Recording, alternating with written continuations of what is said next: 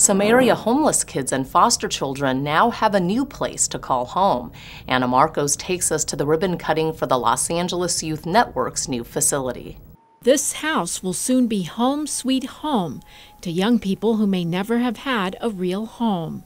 About 300 homeless and foster youth each year from ages 12 to 18 will get to stay here, some for a month or less, some longer.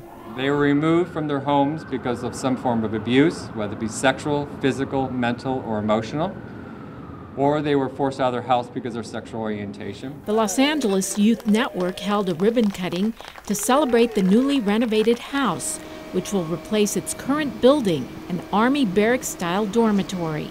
Here, the kids will get private rooms, 2 or 3 to a room, tutoring, academic counseling, mental health and art therapy, and job development will be among the perks, along with lots of TLC.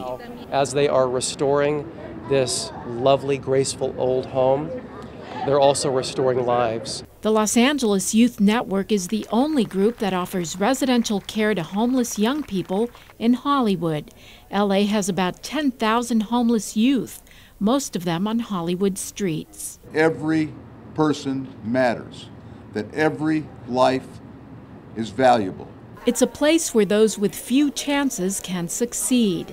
Some of the youth have gone on to USC and UCLA on scholarships. Some, like Javon Wilkes, are now giving back and dedicating their lives to working with youth. No matter if they were homeless, if they were abused, if they had drugs in their system and been in the foster care their whole life, like myself, they can succeed. Right now, some more furniture and paint are needed, but come early October, the young people will be moving in to call this place home.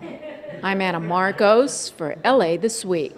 The mental health center at the new home will be named after LA County Supervisor Zev Yaroslavsky for all his work helping homeless youth over the years. He will be retiring from his supervisor post in a few months.